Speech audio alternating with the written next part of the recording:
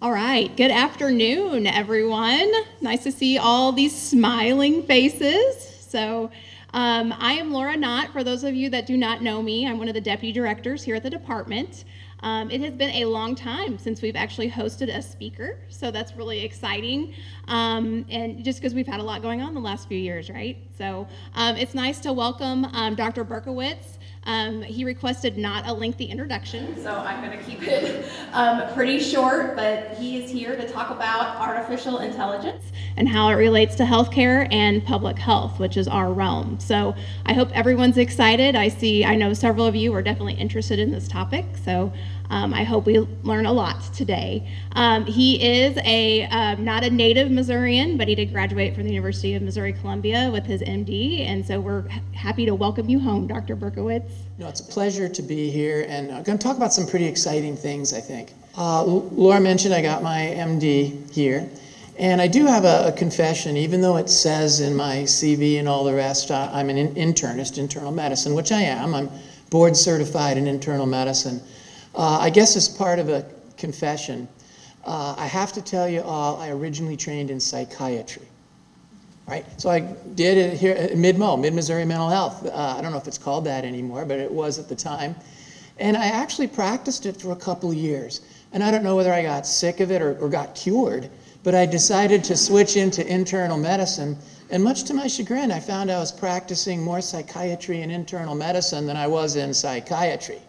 Well, and as Laura knows well, I've been in administration now for a long time. I want to tell you, I'm doing a heck of a lot more psychiatry and administration than I ever did in clinical medicine. So it's a pleasure to be here. I'd like this to be as informal as we can. I know this is a small group, and I really want to get your feedback and try to answer as many questions for you as I can. This is a huge topic, and I can only partially cover some of it, but at least we can.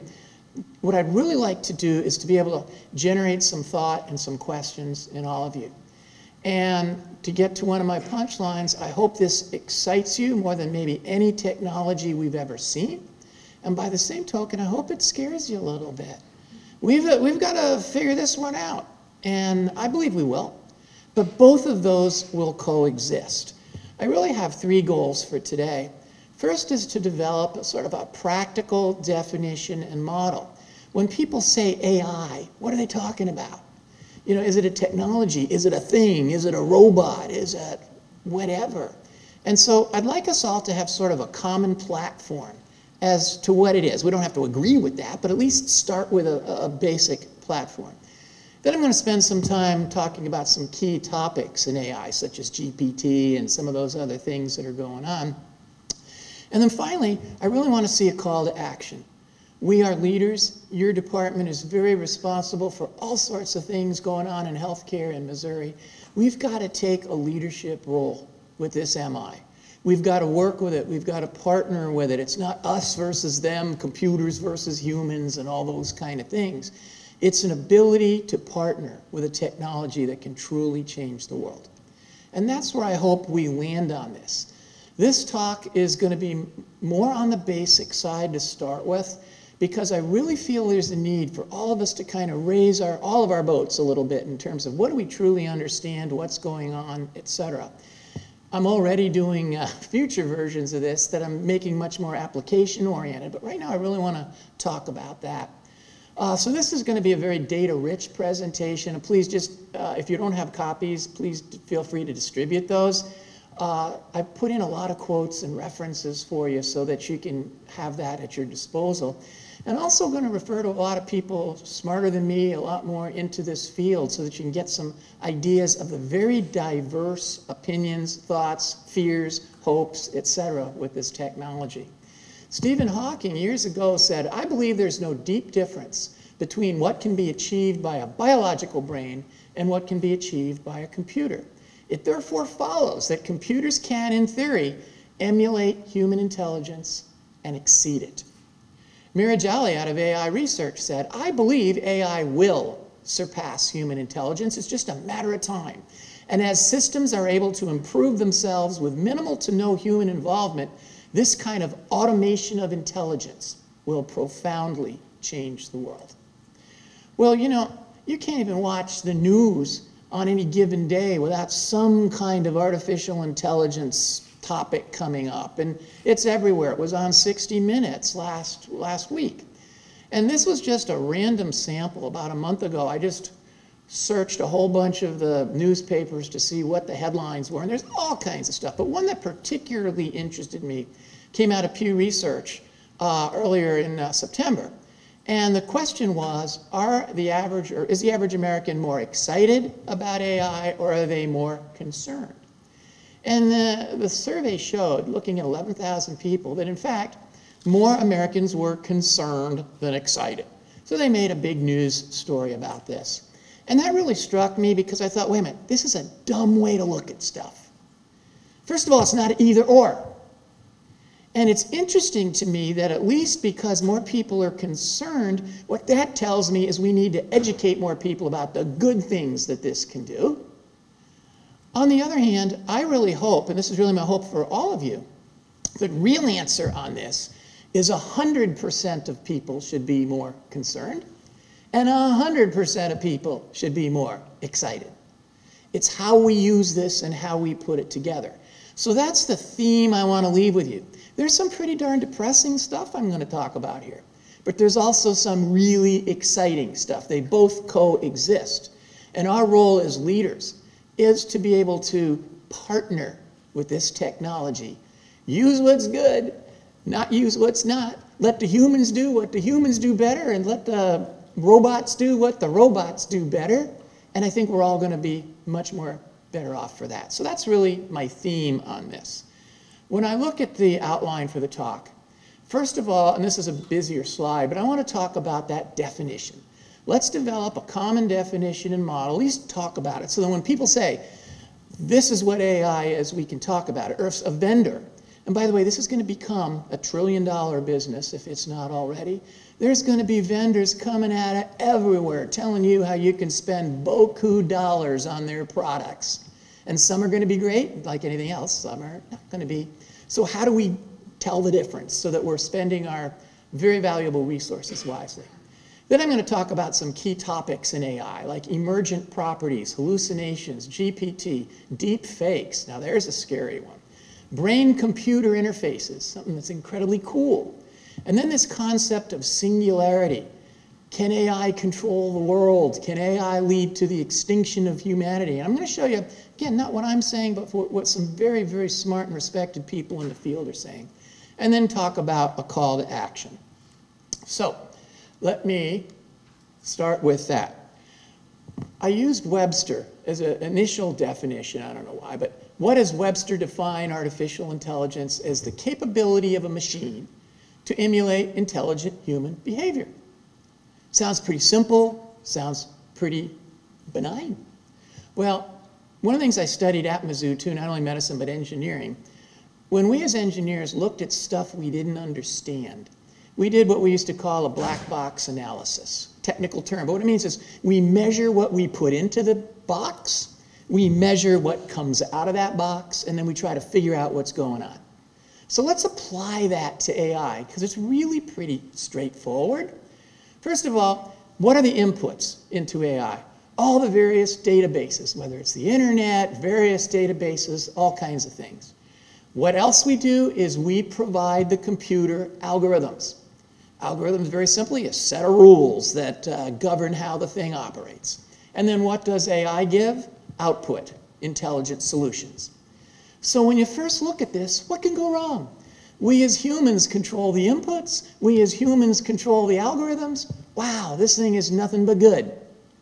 So we can take that and maybe have an operational definition. AI is a process whereby humans program a computer with a database and algorithms. The computer applies these algorithms to the database and provides a solution that emulates human intelligence. By the way, extremely rapidly, extremely confidently, and extremely efficiently. Wow, this is better than sliced bread. This is good. Well, Houston, we have a problem. It's not that straightforward, as we've discovered. There's things called emergent properties, which basically means computers can kind of change the rules as they look at data. I'll get into this more. There's things like frank hallucinations. where the answers that we get, particularly from chat GPTs and stuff, are wrong. By the way, beautifully put, beautifully written, but beautifully wrong. And as we progress, do you remember in 1968, the audit, 2001, HAL the computer? And if you haven't seen that, it's actually kind of cool. I watched it the other day just because I saw it when it first came out. I was a kid, you know, but then I looked at it. HAL the computer. He goes, "I'm sorry, Dave, I can't allow you to do that." And HAL, of course, takes over as a computer. Look at the Terminator. You know, that's a more recent movie, and how AI can go awry. So therefore, we're kind of going, geez, this is good stuff, but there's a chance something can go wrong. And how do we manage it? So what I am going to propose to you as a realistic definition of AI is almost the same as before: a process whereby humans program a computer with a database and algorithms. The computer applies these algorithms to the database, provides a solution that imitates human intelligence. However, but randomly and not controllable by humans, AI may create new algorithms or even give a false solution, all extremely rapidly, competently, and efficiently. That's where we stand. And there is the tug between the good and the bad. This could be absolutely wonderful, but if it's going to lie every once in a while, if it's going to take over some stuff, this could be absolutely catastrophic. So how the heck do we know what to do? Let's start at least with that as a definition, saying this is a very efficient system, it does some really good things, but stuff can go wrong every once in a while. Now, the model I'm using, this looks a little ugly at first, a little complicated, but really it's not. When you look at what AI is from a conceptual thing, I want you to think of three basic categories. First is the hardware, kind of the processing power. And the word behind that is faster, faster, faster, smaller, quicker, cheaper, all that kind of cycle that we've been seeing. That's the hardware piece. The software piece is the logic, and how the logic is getting increasingly more complicated and sophisticated than it ever was before. And then finally, the connectivity. And there's two kinds of connectivity. One is how the computer can be connected to all others, these neural networks that we talk about and all that kind of thing. So this computer, your computer can be connected to your computer, et cetera, et cetera, et cetera. And then the other one is what we call brain-computer interfaces, how we can directly communicate with our own brains to the computer. So we have these three things going on at once: this hardware, faster, faster, faster; this software, more and more sophisticated; and this integration that can connect our brain to literally any source of information anywhere in the universe. These processes are all going on at once, all getting better, better, and better. I'll just talk about a few a little bit. Let's talk a little bit more about this processing thing. This is amazing to me, because as an engineer, I had a backpack and I had all my little computer cards in the back of my backpack, and I remember a stack like this big that I had that allowed the computer to add two numbers. Holy cow, it was like 120 Fortran cards. Boy, I'm sounding archaic there, but that's what it was. You know, up there as it shows computer cards for a 5 megabyte program in 1954. 5 megabytes. I mean, our phones are thousands of times more powerful than that. Here we go, a 5 megabyte computer in 1956 being hoisted onto a truck or whatever. It weighed over 2,000 pounds. You realize our phones are millions of times better than that, and it's fit in our pocket. Moore, back in 1965, made an observation that the number of transistors in an integrated circuit can double about every 2 years. 1965. You know what? It's continued and continued. You know, my dad once said, if I were totally rich, would you rather in a month I gave you $1 million, or the first day of the month I gave you a penny, second day I doubled it, third day I doubled it, et cetera, et cetera. And of course, you know, the initial response is, oh yeah, I'll take the million. But if you just take 2 and multiply it, double it 30 times, you're into like trillions of dollars. So I was totally wrong on that. But that's what is happening here. Moore's law is continuing. Now you're going to read that, well, it's not true anymore because we get to the point, you know, you can only put so many transistors on a chip. And that is true, and we've hit that limit. But as I'm going to talk to you in a second, we've got other ways. We have quantum computers, we have light computers, we have ways that we can use subatomic particles to control the data. So Moore's law is alive and well. It's not just how many chips and stuff. We got to look at all of this together. Double, double, double. And that's all we're going to see. Pretty amazing. And this shows it to you. This is basically computer power, flops, or operations per second.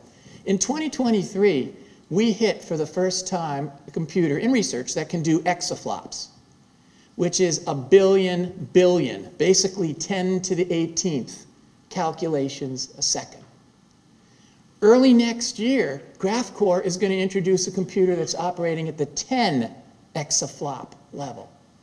So, you know, we're way down here with these kilos, megas, gigas. Keep on going, because tell you what, in a year or two, you're going to hear about not only exa, but you're going to hear about zetta and yada and rana, all these things that we never even heard of before. This thing is just continuing. And this graph shows really what I was saying. The processing power is increasing. The cost is decreasing. The storage is, all of this is actively going on. Now, why is this so important? Well, I'll tell you why. First of all, we now have the quantum computers, which, for the engineers in the room or the folks that like to get into the grittiness of this, basic computers operate on either ones or zeros. You know, transistors on or off, 1, 0. In quantum stuff, you've got what's called quantum mechanics. As you know, that goofy stuff where particles can exist in more than one place at one time and all this kind of thing. The beauty of this is in classic computing, it's just a 1, 0. In quantum computing, there are literally infinite varieties that can be used to store data, to use data, and all the rest. We're going to see this. The term to think about now in quantum, instead of bits, is qubits. But it's very, very interesting. Also, light computers, using light instead of electricity. Light is cheaper. Light doesn't generate as much heat. Light is actually faster, you know, speed of light kind of thing. All of these moving together to go quicker, quicker, quicker, quicker, it's not going to end. So that's what we've got to think of as we look at this. Why are we just hearing, it seems, about AI in the last year or so? And I tell you what, my knowledge of AI even a year ago was a fraction of what it is now. And yet, as I say, every day on the news we see it. Why? We have now reached a critical value where the speed is fast enough for things to happen that were absolutely unthinkable even a couple of years ago. All right, ChatGPT, it actually did come out about 5 years ago. Every year, as I'll talk about in a second, the capabilities double, 100-fold, etc. We could have had ChatGPT 5 years ago, except you asked it a question to take it 40 years to give you an answer. All right, why now? Why today? Why this explosion? We've finally reached the level where stuff can happen. Now, fast forward. If this double, double, double stuff continues, where do you think we're going to be in a couple years? We have ChatGPT 4, which I'll go into in detail. What do you think ChatGPT 6, 7, and 8's looking like? Look at our phones. We're now at iPhone 15 or whatever. Remember the 2s and the 4s? It's just going and going. Let's talk about the software a little bit. And again, I'm getting kind of basic, but there's two types of machine learning that I like to focus on. One is called supervised, the other is unsupervised. And fundamentally what this is, and again, to the real computer folks in the room, if I'm being too simplistic, please let me know, but I just want to get a basic concept out there. With supervised learning, you give it a set of algorithms and a set of data, and it learns on it. So it's supervised insofar as here's the data, here's the algorithm. Then in the real world, what we need to do is go to what's called unsupervised, which means give it access to any of the data, and then let it learn and do things on all that data.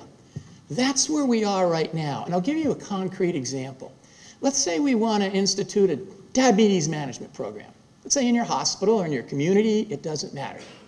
Supervised learning, what that means is we'll take all of the protocols in our diabetes program. If the sugar's over 200, do this. If A1C is this, do that, all this. Stick all these bazillions of algorithms into the computer, and then let it look at every database all over the place and implement it. That's supervised learning. So a quick application of AI, it can take one of our programs and almost instantaneously implement it amongst our entire population. And we're talking billions of calculations a second. It can handle a whole population of Missouri in minutes, kind of a thing. What a great thing. 100% compliance. Now, what happens with unsupervised learning?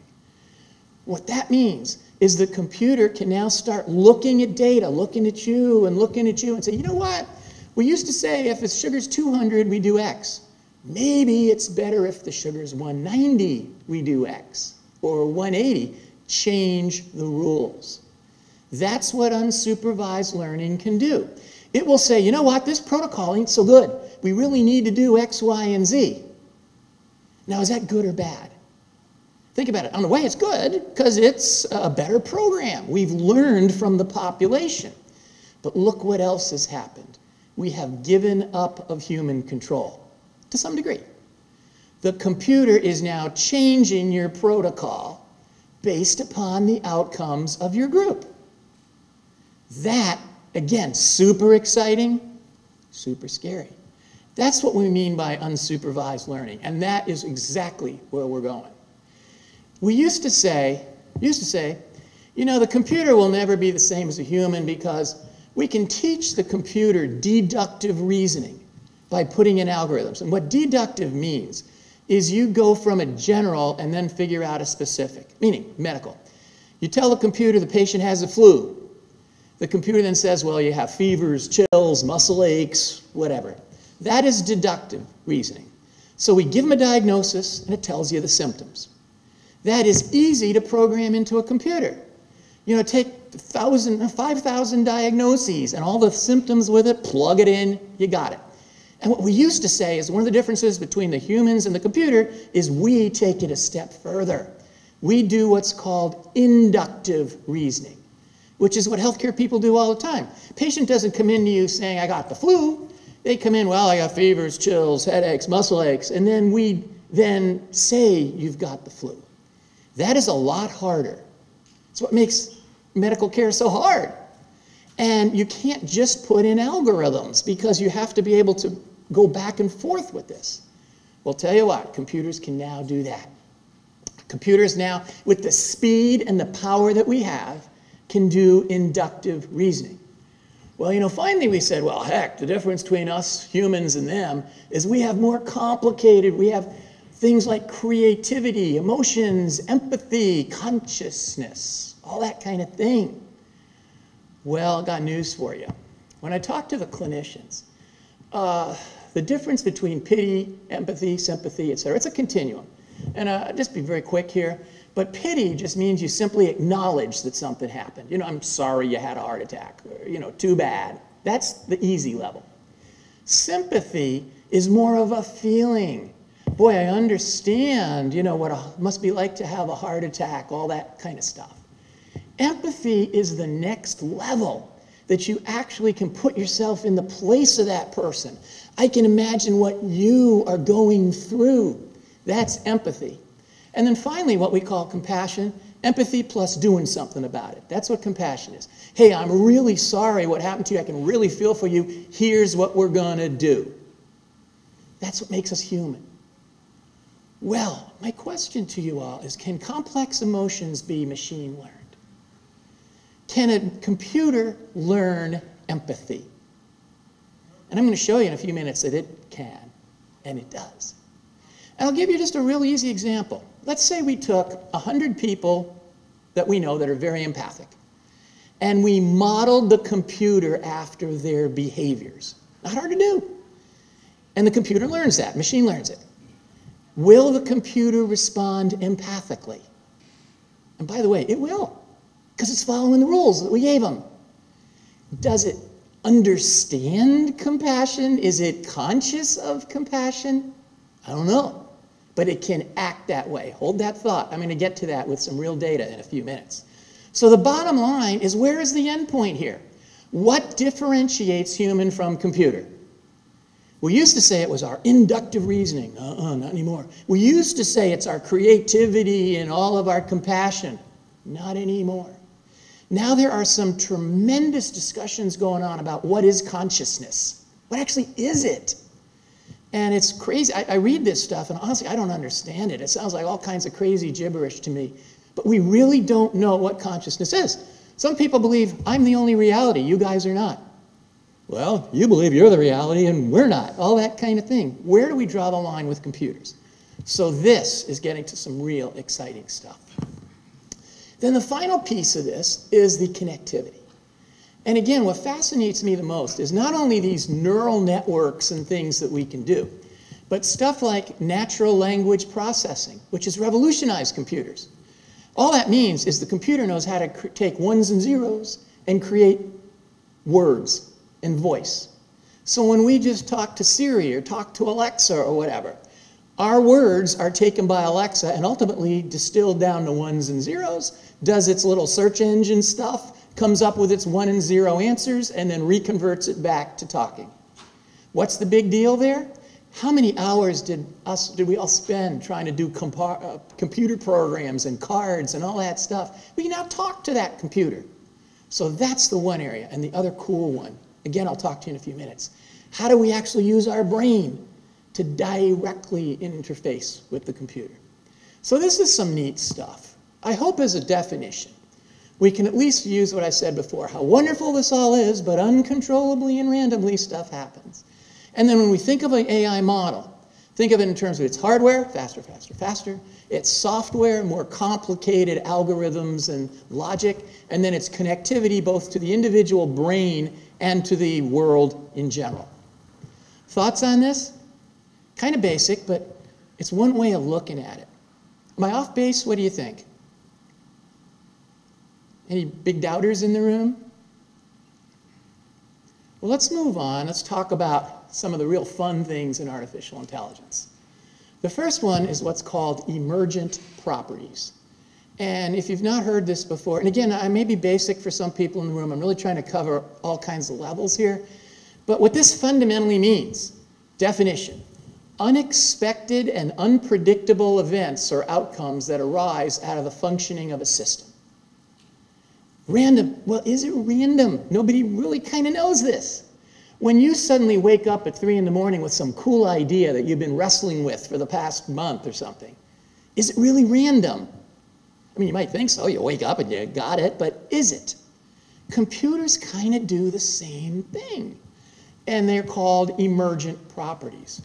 Put another way, bottom line, AI can develop a life of its own. We've seen it. It exists. Is it very common? We debate it. Some people have simply said our algorithms aren't tight enough. Maybe, but then there may be something to this also, and that's what I want to acquaint you with. Bottom line with emergent properties is it exists, no doubt, but it shows that a computer can have a life of its own. Many people have tried to equate AI with nuclear power, insofar as nuclear power can either power your city or destroy your city, right? It's how we use it. Some people then simplistically said, well, AI can either revolutionize what we're doing or destroy what we're doing. Very debatable, very logical. It's one big difference. Atomic bombs don't have the ability to push their own red button. I'm not so sure that AI can't. That is the big if right now. And see, I'm going to oscillate almost schizophrenically between really cool stuff and really scary stuff, but that's the stuff that we think about right now. An atom bomb can't turn itself on. But through emergent properties, can a computer do it? Maybe. And that's where we stand in 2023. Very interesting concept. Again, some people think we can just tighten up our algorithms so this won't happen. I'm not so sure that it's that simple. But that's what people are thinking. So you're going to hear about it. Now again, one of the intents of this talk is to help you all separate what's really science versus the clickbait stuff that we see all the time in the news. So you're going to hear, oh my God, emergent properties, that means the computer is going to, kill all the humans. Well, I guess in theory that's possible. But we've got to understand this process better. Now it gets more interesting here. A new topic that just came out a few months ago, model autophagy disorder. And now this is super technical, but I just want to show you. One of the things that some people are noticing, that if we keep using old data to program computers, they almost become like incestuous. It starts magnifying errors within the data, and the computer systems don't work as well. Bottom line, Data needs to evolve. We have to constantly feed the computer new data to look at stuff, or it will get stale. It's an interesting topic, but I want you to be aware of it, because it actually shows not only do we need to do machine learning, but we need to understand machine unlearning and keep it current. And this is going to be a big thing to see. But I just wanted to bring this up. A little techy, but good stuff. All right, if it's on the internet, it must be true. Where did you hear that? On the internet. We all know there's wonderful stuff on the internet. My God, you just Google something out of the blue and you sound like an expert. In healthcare, you know, any patient has the ability to access all kinds of stuff. It used to scare me. Back as a medical student, when a patient would come in saying, well, I've got this disease, I'd say, well, I'm the doctor, you're not. You know, where did you learn all that? Now, most of the patients that we see, number one, have Googled you yourself. I mean, we've all do it, right? And number two, have looked it up. We know there's a lot of great stuff on the internet. We also know, pardon the language, there's a lot of crap on the internet. And one of my roles as a doc is to help the patient navigate what's real and what's garbage. But will AI do that? Can GPT distinguish between real and garbage? Fast forward, let's say you ask GPT if Paul McCartney was still alive. Well, I saw him on TV the other day. Paul McCartney is alive. But for the old folks in the room, in the 70s, there was a rumor for a long time that Paul McCartney was dead. What if GPT accessed all that data and then comes back definitively, Paul McCartney is dead? Well, depending where they looked in the internet, that's what they're going to find. It gets into all interesting stuff. By the way, one of the things I'm really researching now is, for lack of better, algorithm integrity. Some people say, I'm just going to throw this out, that go down to the level of the programmer, the person that actually writes those algorithms. Is there an internal bias in the mind of that programmer that will affect the very fundamental algorithms that the computer uses? There probably is. One of this right-wing guy the other day on TV was saying, well, you know, all those programmers are all left-wing, they're all anti-Trump, blah, blah, blah, blah. But anyway, said, therefore, our computers are going to be prejudiced toward that viewpoint. The internet, if you want to go conservative versus liberal, tends to be more liberal. More of the writers tend, and I'm not, you know, assaulting any side here, but can the internet be liberally biased? Probably is. So does that mean our whole AI infrastructure is going to be biased? Could be. That's the danger here. So one of the things we then see is hallucinations. Definition of hallucination, also called confabulations or delusions. They are confident AI responses that are nonsensical and not justified by its training or algorithms. Basically, it's lying. Some quotes for you. Ornetzioni out of AI2. AI can give a very impressive sounding answer that's just plain wrong. As Ethan Malik says, ChatGPT can be an omniscient, eager to please intern who will sometimes lie to you. Sounds like our kids, right? And by the way, the more I'm looking at this computer, the more I'm having visions of how my kids were and stuff like that. It gets very, very interesting. You know, might there be emergent properties with our kids? Might they behave one way at home and then when they're out with their friends, they behave a different way? Theoretically could happen, right? And we know damn well it happens. Hallucinations. Have I accused my kid of hallucinating once in a while? Yup. You know, have they accused me of hallucinating many times? It's what it is. So bottom line, AI can randomly make things up. Once again, the pundits say, well, maybe our algorithms aren't tight enough, maybe this. It might be true, okay? Might be true. I want to put some realism in there. But the fact is, you ask ChatGPT to write a 500-word essay on Marco Polo, it'll give it to you in 30 seconds. But it may throw in some occasional lies. How do you know? And if you're making a life and death decision on it, or you hand it in to your teacher and goes, wow, paragraph 3 is a total lie, and now you get an F, even though you never wrote it in the first place, how do we stop that? So this is the for real. So that's a good introduction to our friend GPT. Now I tell you what, as of March, I didn't even know what the heck GPT was. That's where I was coming from. And I still don't know what it stands for. I have to look at it all the time. But it stands for Generative Pre-trained Transformer. Definition: an AI-powered chat box that simulates a human and can generate a response when asked an open-end question. So it's a computer, but it has the ability to listen to us, again, convert our voice to ones and zeros, search it out, convert it back to voice, etc., etc. GPT has actually been around for about 5 years. There was a GPT 1, 2, 3, 4, etc. Every time it comes out, and it was just about annually, the next version is about 100 to 1,000 times better than the previous. So why didn't we hear about GPT 2 or 3 years ago? Again, it was too slow, it didn't work. Now we've got the power to hear it. GPT-5 has been developed, but it's sitting on the shelf. It has not been distributed yet. It has been told that GPT-5 is 100 to 1,000 times more powerful than GPT-4, which we're presently using. So think that one out. And we know what GPT-4 can do. 100 times better, maybe 1,000 times better, and it's available in a shelf somewhere. It will come out. We'll tell you what, play a game. Let's fast forward. What do you think GPT-6 is going to look like and GPT-7 is going to look like? Let me show you just a few things that we can do with this. And you might have seen these, but some are scary, some are really interesting too. Simple one, write an essay. So GPT was asked, describe Rihanna's Super Bowl performance and what made it special. And sure enough, it came out with, Rihanna's Super Bowl, blah, blah, blah, did all this stuff. Right, that's the easy thing. Now here's one. Explain the plot of Cinderella in a sentence where each word has to begin with the next letter of the alphabet from A to Z without skipping any letters. 30 seconds or so later, GPT comes out with, A, beautiful, Cinderella, dwelling eagerly, finally gains happiness, inspiring jealous kin, love magically nurtures opulent prince, quietly rescues, slipper triumphs, uniting very wondrously xenial youth zealously. Now, what if someone asked you to do that? Yeah. I don't know, I don't think I could do that. But ChatGPT had no problem. Why? Because the billions of computations per second, they used every word in the vocabulary, and was able to do it.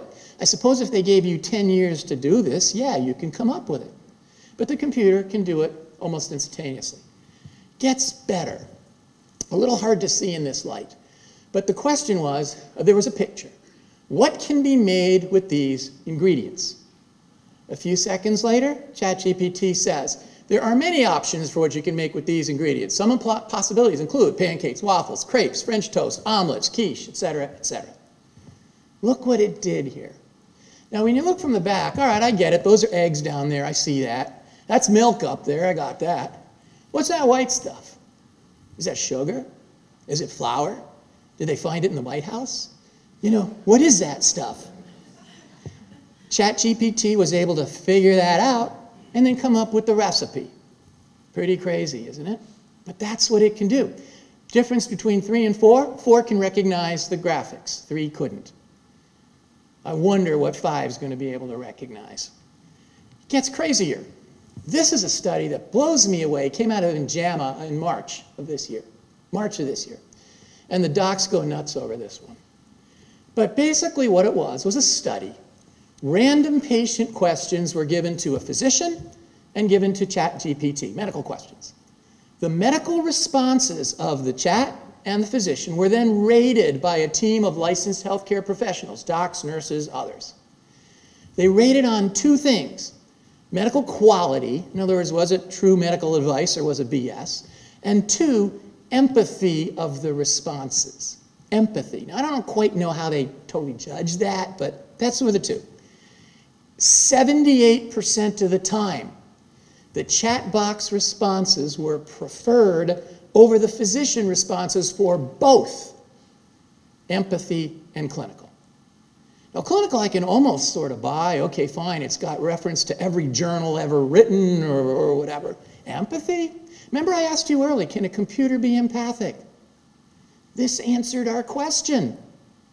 This study, and I've tried to assassinate this study. It bugs me, okay? Why is this out here? But you know what? The methodology is good. It really is. I cannot dispute this stuff. And I've asked colleagues of mine to do this, but what has it told me? That ChatGPT, compared to a physician, and I guess any healthcare professional, will answer a question that more people feel is medically sound and more people feel is empathically sound. That's a game changer.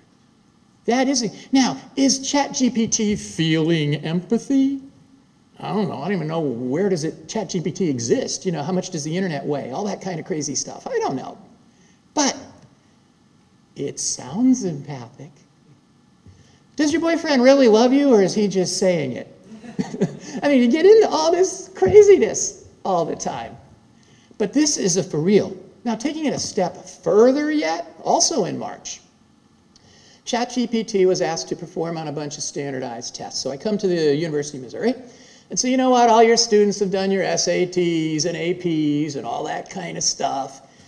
ChatGPT performed at the 90th percentile on a simulated bar exam. I don't know what state, but it was done. Now, next week I'm speaking, well, actually 2 weeks from now, for the Missouri Hospital Association to their legal group, the healthcare lawyers. I can't wait to show them this. ChatGPT beat out 90% of the lawyers at the bar exam.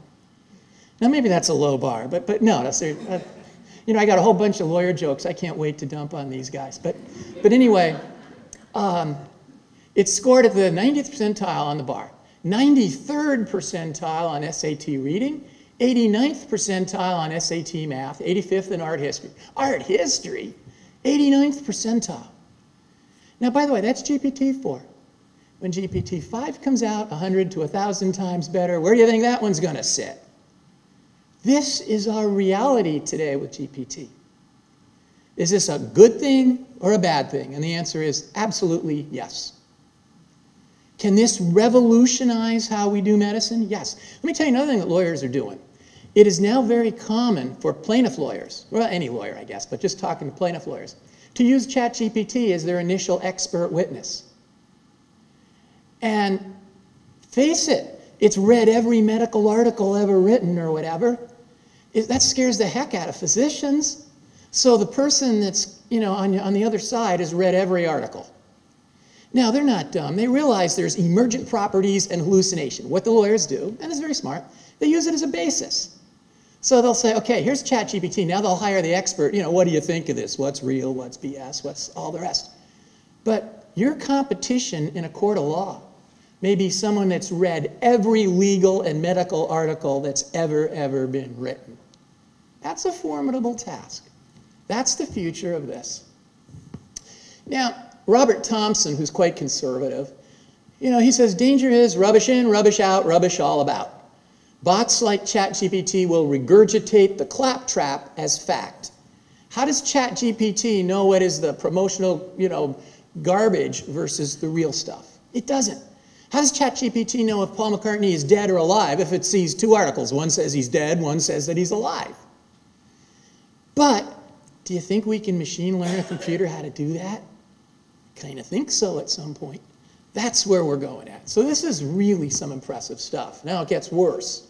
By the way, I'm going to get more and more depressing, then I'll come back up. So, but just to let you know. Deep fakes. I never heard of that a couple years ago. I heard that people are trying to imitate stuff and these really ugly things, and you can completely tell the difference and all the rest.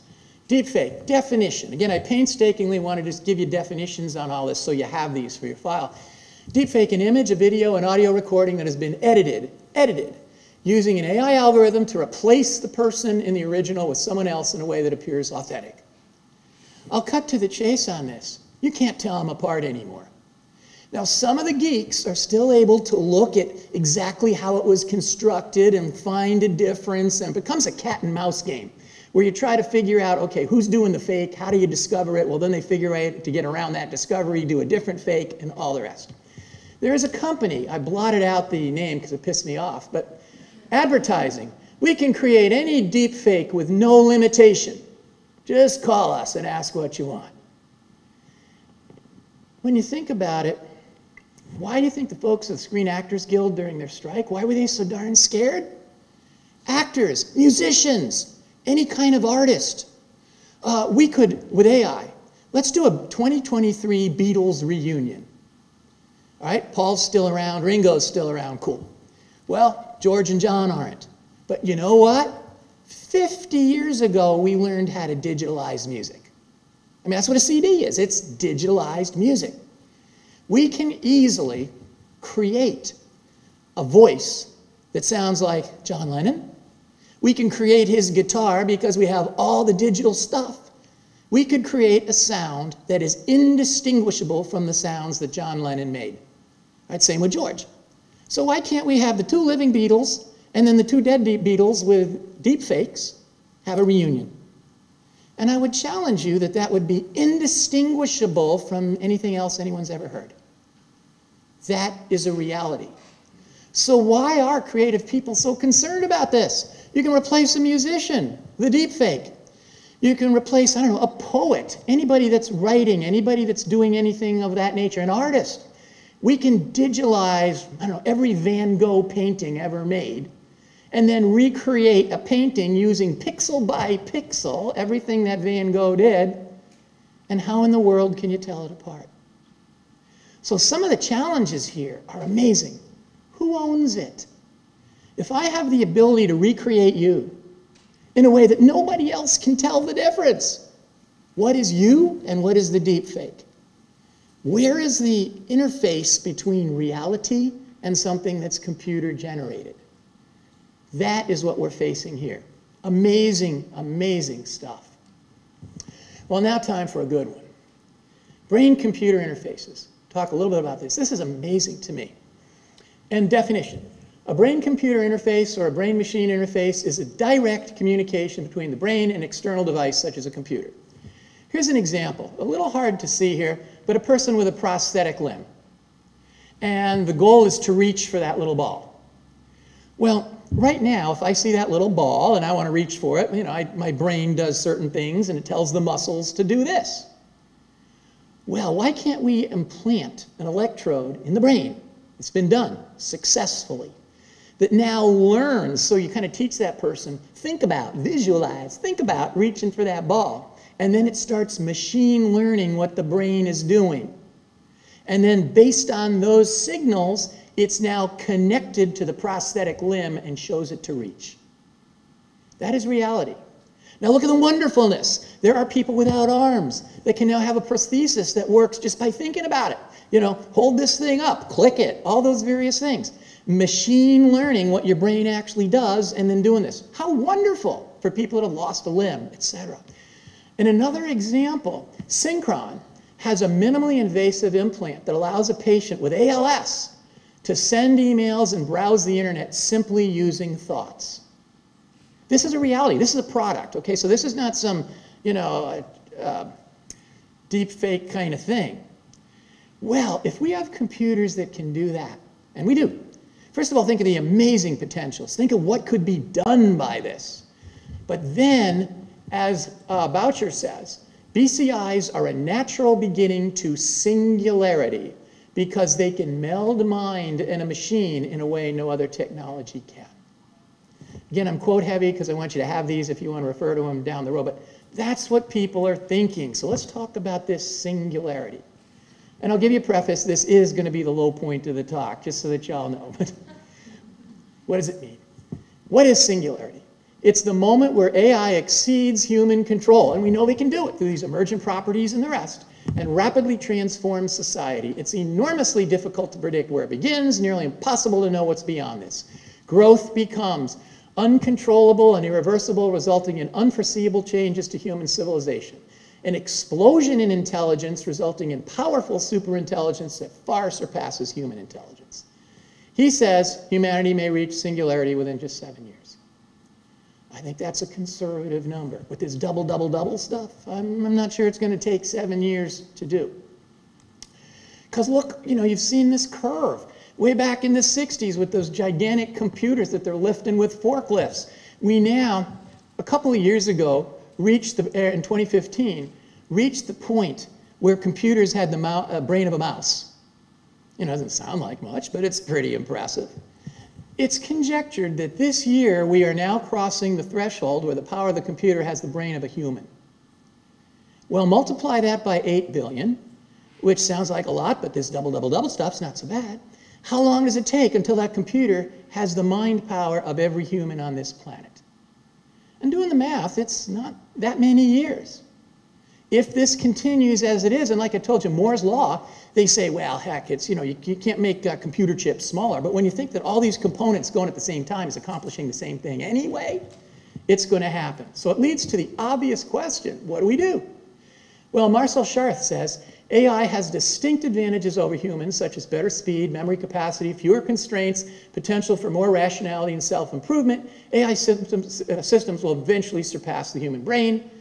Jeffrey Hinton from Google. All right, you remember that guy? He made his bazillions developing all this stuff. He's recently had what you might call an Oppenheimer moment. Right? For those of you that saw that movie, pretty amazing, right? But this Oppenheimer moment, what the hell did we create? By the way, he made his billions, so now he can pontificate on what did we create. But now that we've discovered it works better than expected, what do we do to mitigate things more intelligent than us from taking control? The big question is not if AI will achieve human intelligence, but when and how. So it leads to the obvious downer question. Can AI then lead to the extinction of the human race? And this is the low point, okay? This is it. But Connor Leahy, another guy, he's with Conjecture now, but one of the big developers, his Oppenheimer moment, billions of dollars later, is absolutely it can. Companies that are working on this technology state explicitly that their goal is to develop godlike intelligence. Think of that word for a second, godlike intelligence. Google it. You're going to see all these companies come up who in their strategic planning and all the rest of their stuff, they talk about not even human intelligence anymore, God-like intelligence. Stephen Hawking said way back in 2016, I fear that AI may replace humans altogether. If people design computer viruses, someone will design an AI that replicates itself. This will be a new form of life and will outperform humans. That's where we're going on this.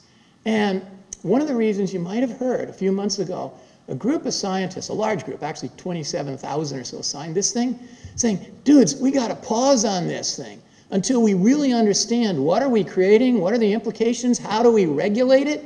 And they asked that all research on greater than GPT-4 be stopped until we can understand this better. Well, I'll tell you what, you think people are going to listen? All right, that gets me into the regulation. What do we do? And one of the problems with regulation is this is a global issue. It's not a Missouri issue, it's not a United States issue. You know, we can regulate all the hell we want in the United States. You think Communist China is going to regulate? Or Iran? Or, I mean, I don't want to get political here, but let's say anybody nefarious to whatever we're doing. In fact, they're going to love it if we regulate, because they're going to do all the other stuff underneath. That is our fundamental problem with regulation. And I could show you a lot here. In the interest of time, there's a whole bunch of things, but a couple things to consider. First of all, privacy violations. How do we prevent, since these computers have access to everything and everybody, how do we prevent anything? Look at deep fakes. Look at all that kind of stuff. We can't stop that process. Who owns AI? If ChatGPT says a lie, who do you sue? What's the entity? Again, I can't wait to talk to the lawyers about this. What is the entity here of artificial intelligence? How do we develop a consensus? Because I tell you what, our best case scenario we've already learned. We established after World War II the United Nations. And the goal was to get representatives from every country in the world to sit down and discuss stuff and do it in a rational way and on and on and on. Again, I don't want to get political, but how effective has the United Nations really been in a lot of stuff? All right? Our best case scenario with regulating AI is that we now recreate the United Nations. And that's the reality of this. Again, the bad guys would love the good guys to regulate everything they can regulate. That is my fear. So there's two things about AI controlling the world. One is, does it do it by itself? Or do bad people take a good AI and use it in a bad way, like pushing the button on the atomic bomb kind of thing? I could talk for hours on this, but that's one of the things we need to discuss with all this regulation. So let's get into the positive. We talked about the model. We talked about some of the key topics. You all as leaders, what your department is doing for the state of Missouri to improve health is wonderful things. Can this technology help you do a better job? Absolutely. Can we make the average person in Missouri healthier in every aspect? Totally can. Can this be a disaster? Totally can. What are some approaches to doing it? Well, let me start with an approach not to do. And this is what you hear every day. I'm going to lose my job. AI is going to take my job. You're going to hear it everywhere. Back in 2020, the World Economic Forum did a study, and I think it's legit. By the year 2025, which is just a year and a couple of months away, they figured, good news, that AI would actually create jobs, create 97 million jobs. But AI would also take away 85 million. So all right, good guy. Net, you get 12 million jobs. Sounds cool. Unless you're one of those 85 or something like that. That was one of the original. And you can see some of the stuff there. I won't go into details, but I'll instead do this. These are two studies that just came out in the last couple months. So these are very up to date. What jobs are potentially in greater demand? Well, first of all, obviously anybody working with AI. You know, the systems people, the design people, all that stuff. Look at some of the ones that they think there'll be less demand. And these are two separate studies, but a lot of similarities. Accountants, customer service agents, legal assistants, graphic designers, content moderators, proofreaders, traders, transcribers, soldiers. How about financial analysts? I love talking about that with the guy that manages my IRA. You know, can you be replaced by a computer that looks at every stock instantaneously all the time? How can you be better than that? And it's a formidable question to ask. So we're kind of all caught up in, okay, you guys are the winners, you're a loser, you're a big winner, you might as well start looking for a new job tomorrow, all that kind of stuff. Not a helpful way to do it. And here's why. I'll give you a concrete example. Back in the 90s, or actually it was early 90s, when banks developed automatic teller machines, ATMs. Gosh, we all use them. How many of you haven't been in a bank in the last year or something? None of us do anymore, right? We all go to the ATMs. It all works. The big fear was as ATMs, all the tellers are going to lose their job. Because who needs a teller? You got an ATM. And by the way, ATMs are, never get sick, never worry about overtime, work 24/7, all those kinds of things that us humans just don't do. Well, guess what happened? In the first couple of years, when ATMs were distributed, up top, the number of tellers per bank decreased from 21 to 13. Banks realized we obviously don't need as many tellers in our banks if we got ATMs doing all this stuff, right? So yeah, that was the initial effect. That would be like saying, okay, you guys are going to lose your job kind of thing. But two unexpectedly good things happened. First, the banks did get a lot of cost efficiencies because eliminating these FTEs did eliminate a lot of costs. What was one of the #1 concerns that bankers had in communities? There weren't enough branches in the community. People were tired of just having to come downtown to go to a bank. They wanted a little bank in every shopping mall and all that kind of stuff. During that time, largely due to efficiencies in staff reduction, banks opened 40% more branches. Well, branches need tellers. So the number of tellers actually increased then by 40%. It kind of washed because now you had more banks. Well, fewer tellers per bank, but so what? You had the same number of tellers. More importantly than that, they realized the importance of job re-engineering. All right, the teller's role was changed. The teller doesn't need to be cashing checks. A machine can do that. They restructured the role of the tellers to include stuff like customer service, transacting loans, things of that nature. The job changed. They partnered with AI, saying, guess what? All that stuff with changing, getting cash, we don't need to do that. The machine does it. But we have value as humans doing this other stuff. There is the challenge for us in healthcare or any business, any business. If we look at this as just simply, okay, you're a loser, you're a winner, sorry about that, all this kind of stuff, we are really not looking at it right. Every position in your organization, we should look job description or whatever, but look at the functions. Which ones can be better partnered with a machine? Which ones are better partnered with a human? And let's take our humans and get them doing the things that us humans do better, and let the machines do the things. Do you think the average teller likes exchanging a $100 bill for 10 tens? That's got to bore the heck out of them, right? Let the machine do it. Do you think the doc likes doing all this routine stuff or all these other things? Let the computer do it.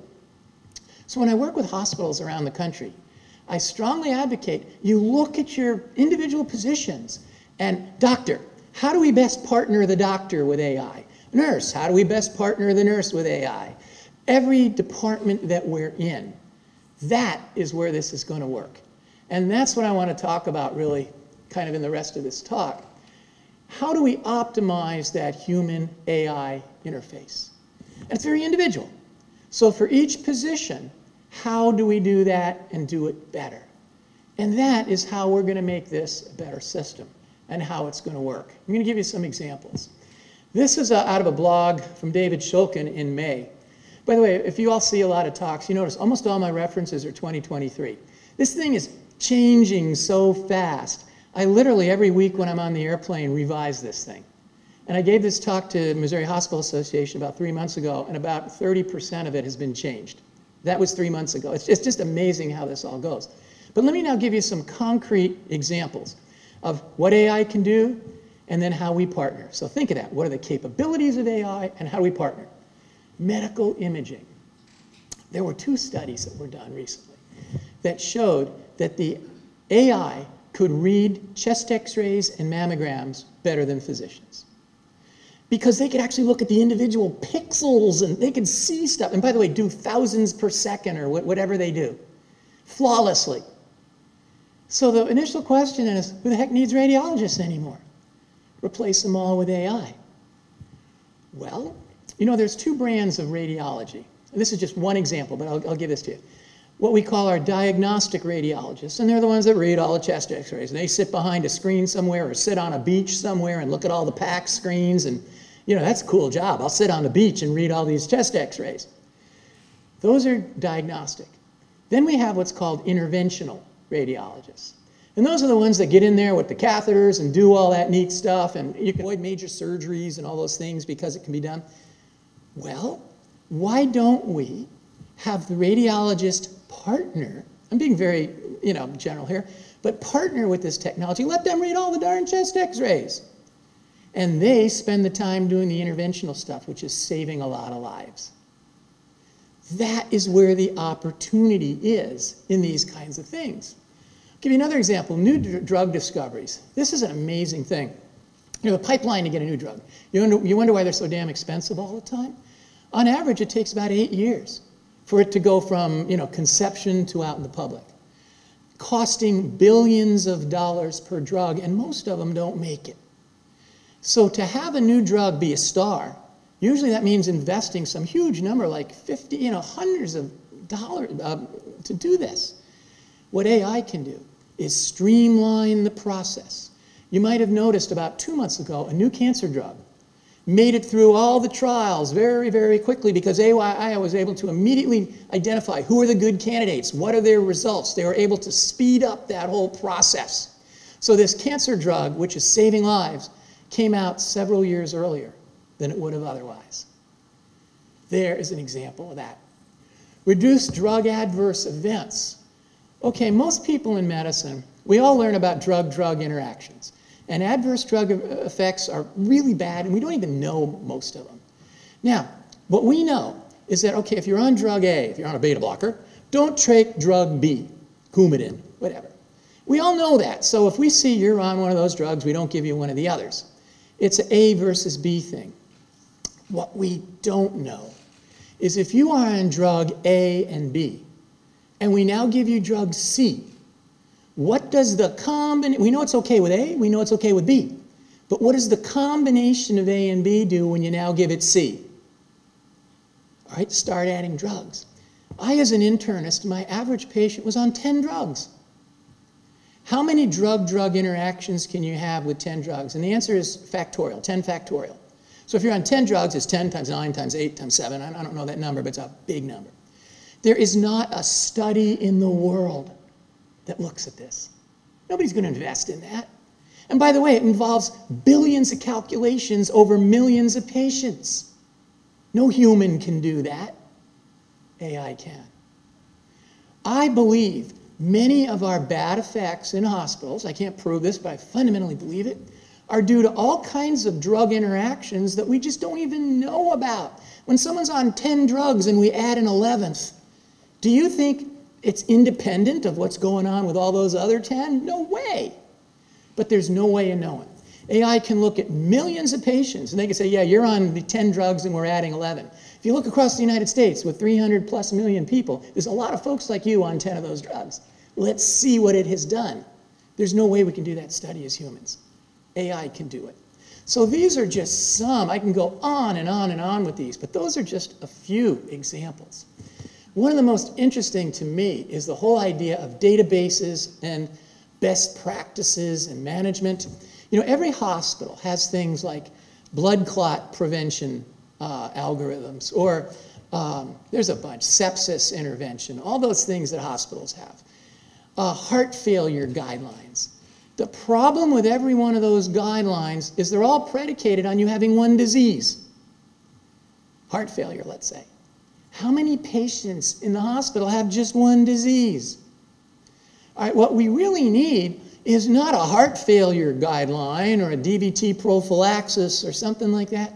What we really need is, when I'm in the hospital, we need Steve guidelines that take into account my medical history, my genomics, the meds I'm on, my neuroses, all these various things, and come up with what I need. Humans can never do that. Way too many calculations. Totally impossible. AI can. I then foresee AI having the ability to go from a heart failure diagnosis to, you know, pick your name, to a LoRa protocol. So when Laura goes into the hospital, they know everything about you, all the this, and that, and come up with the right things for you. That's where we can get with this. So it is tremendously exciting to me where we're at there.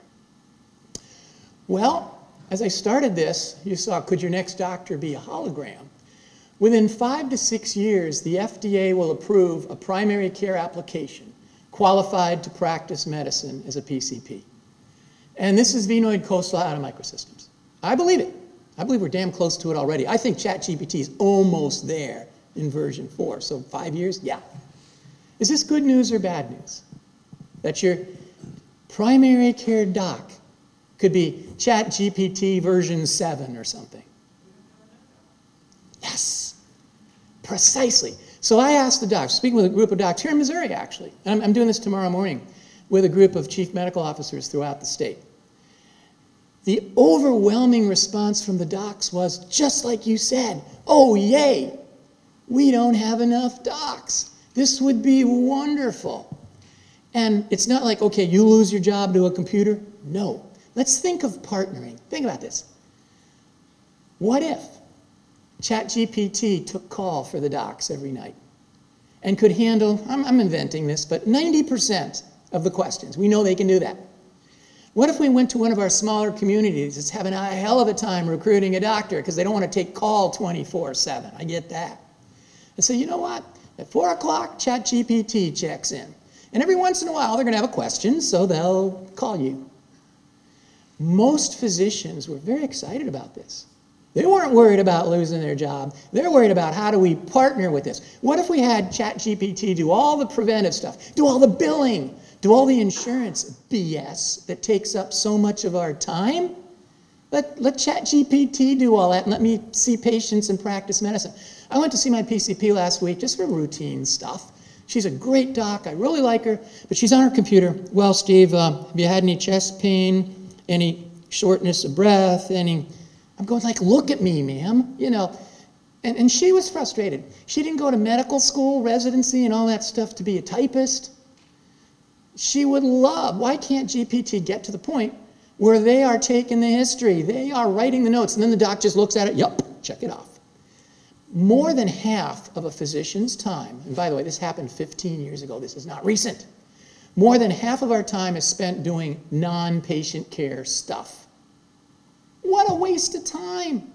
Oh, and by the way, when I'm sitting here typing, how intently am I listening to you? I mean, I want to, I'm a good person and all that, but if I'm going, oops, I hit the wrong letter, you know, all this stuff, I'm not listening to you anywhere near as well as I could. No-brainer. That can be done. So when I look at this option, again, if we look at it, okay, we don't need doctors anymore, we don't need radiologists anymore. Rather, how can we partner?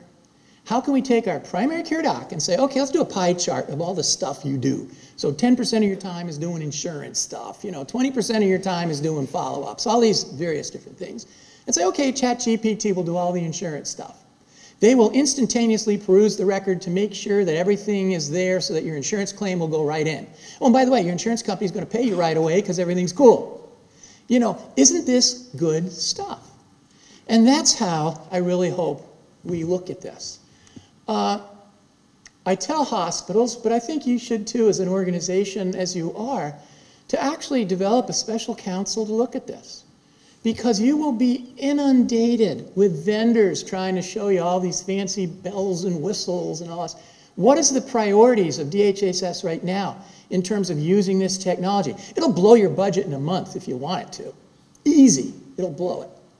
How do you know what's best to spend your time, your resources, your money on, and to really start looking at this?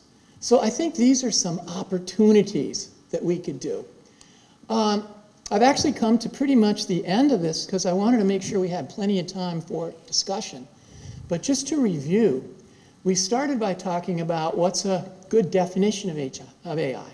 And again, it's a beautiful thing where we input the data, we put in the algorithms. What the problem is, every once in a while that computer can make stuff up. We talked about a basic model where there's a hardware piece, faster, faster, faster, quicker, quicker, quicker. We talked about a software piece where the analogs and the data are getting more and more complex and sophisticated, better than ever before. And then the connectivity, not only one computer can talk to another computer, one database can talk to another database, but it can even talk directly to your brain. You can show a prosthesis, train a prosthesis to pick up a glass of beer. Let's give it a good example. Pick up a glass of beer in someone who's lost their arm. Those are the kind of things that can happen, and all three are happening at once. We're getting advances in hardware, advances in software, advances in connectivity, which is why Moore's Law, double, double, double stuff, is going to continue for a long, long time to come. We talked about some things like the emergent properties. Computers will start having a mind of their own. They're already doing it. We talked about hallucinations, where computers will randomly make stuff up. Talked about GPT and its tremendous possibilities. And then the deep fakes, how scary those things can be. Any one of us could be recreated beyond anyone's ability to tell the difference. And that's technology today. The beauty of these brain-computer interfaces, this whole idea of singularity is, can AI take over? It is becoming more intelligent than us. At the rate that it's growing, it will only continue. How do we manage it? Therefore, our call to action. We can't just regulate this stuff because it'll never really happen effectively. I'm sorry, it just won't happen effectively. There'll be too many bad guys trying to do too many things. But what we can do is learn how to partner with this. It's not you win, you lose, your job's gone. It's how do we recreate, re-engineer all of our jobs to adapt this process, embrace this process, and work together. And that's literally where we are in 2023. You know, I look forward to doing this talk, you say next year, I don't have a clue what's going to be in it because at the rate this is all changing, you know. My focus today was really on a lot of basics. My next versions of these talks are really getting into all these applications and there's so much I didn't talk about. HR applications of this, in business, revenue cycle, supply chain, on and on and on. Imagine in HR, the ability to instantaneously identify any potentially great candidate by looking at all sorts of things instantaneously. Manage a supply chain by 24/7, instantaneously managing every piece of that supply chain. Those are all realities today. Imagine protocols now being individualized to meet your needs when you come into that hospital and how that's going to change the outcomes of what we're doing. Genomics, I didn't even touch on that. We have totally figured out the human chromosome, right? And it takes bazillions of bytes to do it. To learn how to manage that requires computer power we even don't really have yet today. But double, double, double, we're going to have it real soon. And it will be able to take your genome, your DNA, and totally analyze it in a way that humans could never, ever do. So that's where I see this going. You know, I'm 100% excited. I'm 100% scared. I hope through this talk you're kind of a little bit of both. But you know, I have a fundamental optimism. Winston Churchill once said, and I really believe this, he said, Americans will always do the right thing after they've exhausted every other possibility. Now, I think he actually said that. That could be, he might have said it right here, you know. But I do believe that. I also believe something they taught us in psychiatry years ago when they said people don't change until the pain of staying the same exceeds the pain of changing. And too often we wait too long before we do this. One more analogy, and I'll cut it short. I think a horrible mistake we made with electronic medical records. Right, so we've got our Cerners, we've got our Meditechs, we've got our Epics, we've got our Allscripts. None of them talk to each other, right? When they first came out, 30 years ago, whenever, we had the opportunity as a medical field to say, you know what, I'm glad you got all these different products out here, but we insist if they come into our hospital, they have to talk to all the other products. You know, I rent cars probably twice a week at least. Right, I rented one this morning. It was a car I'd never been in before. But you know what? I put the key in, drove it right out of the parking lot because I knew where the steering wheel was, I knew where the gas pedal was, where the brake was, and the turn signal was, even though I've never been in that brand of a car before. By the way, don't ask me to change the time or something, but you know, I drove that car pretty damn well out of, you know, smashed into a tree, but I drove it right off of the garage. Why can't we say, I've done that with our medical records? If Hospital A has Cerner, and Hospital B has Meditech, and Hospital C has Epic, they're all good. I'm not going to say which one's better than the other. They're all good. Why can't they talk to each other? Docs go crazy with this. If you've been involved with hospitals doing conversions, it's one of the worst things in the world. It's the Woody Allen quote where he says, I'm not afraid of dying, I just don't want to be there when it's happening. That hospital ain't going to get nothing done for the next year. They're going to be hassling with this stupid conversion forever and ever. Oh, and by the way, on an average hospital, probably spend $10 to $15 million. And by the way, who do you think loves it? The Cerners, the Epics, now hospitals spending $20 million revenue into their company. We could have solved the vast majority of that 30 years ago. So my final call to action to you guys is don't turn this into another electronic record. We've got to decide some basic guidelines, not regulation, okay, we can't regulate, but let's decide some basic guidelines so that we can work well and put this together. So I want to thank you. We got plenty of time for questions. I really respect your time. Please, you all have my contact information. If anyone has any questions, please call me or talk to Laura. Laura knows how to get me. I'm excited. I'm excited, guys. Thanks for spending some of your valuable time with me, and I look forward to see what this is going on. I hope we've generated some thinking, some discussion, and move this ahead. Thank you for what you do.